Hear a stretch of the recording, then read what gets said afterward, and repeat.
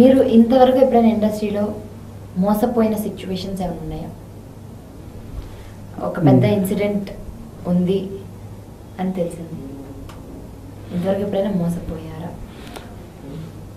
నాకు అదే ఒక అసిస్టెంట్ డైరెక్టర్ చాయిస్ ఇస్తాను, లారెన్స్ మాస్టర్ దగ్గర మంచి అసిస్టెంట్ డైరెక్టర్ చాయిస్ ఇస్తానని చెప్పానండి ఒకళ్ళు.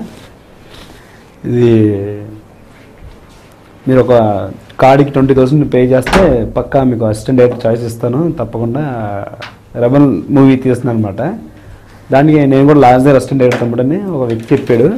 వెంటనే నీకు 20,000 పే చేస్తే పక్కా నీకు కార్డు ఇచ్చి అన్ని ఏర్పాటు చేస్తుంది తమ్ముడు అన్నాడు. సరే అన్న అంటే ఇలా ఫిల్మ్ సిటీలో షూట్ అవుతుంది, రాజమండ్రిలో షూట్ అవుతుంది అని చెప్పేసి అన్నాడు అనమాట.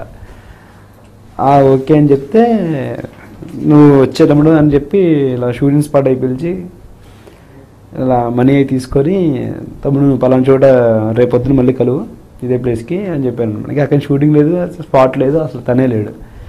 అలా 1-2 months అలా తిప్పాడు బాగా, తిప్పి తిప్పి తిప్పి తిప్పి తర్వాత ఇది కోరట్లేదు అన్న టైంకి నాకు తెలిసిన మా ఊర్లో ఇలా సినిమా ఇండస్ట్రీకి సంబంధించిన వాళ్ళని అడిగి ఇలా పలానా వ్యక్తి నా దగ్గర డబ్బులు తీసుకున్నాడని చెప్తే అప్పుడు యూనియన్ ఆఫీస్కి వెళ్ళి ఇలా జరిగింది నాకు అంటే ఆ వ్యక్తి పేరు తీసి ఇమీడియట్లీ ఫోన్ చేసి అది అసలు నిజంగా రెబల్లో షూటింగ్ తన అసిస్టెంట్ డైరెక్టర్ కాదంటే అతనే అని తెలిసాక వెంటనే ఫోన్ చేసి వార్నింగ్ ఇచ్చి మళ్ళీ రిటర్న్ ఇచ్చేసారు. ఇక ఒక 10 ఇచ్చేది 10 ఇంకా అడగలేదు. చిట్టి గారు కూడా మోసపోయారు, అది కామన్, ప్రతి ఒక్క లైఫ్లో ఏదో రకంగా మోసపోతూ ఉంటారు, ఆశ ఉంటుంది, బాగా జాగ్రత్త పడి ఉంటారు.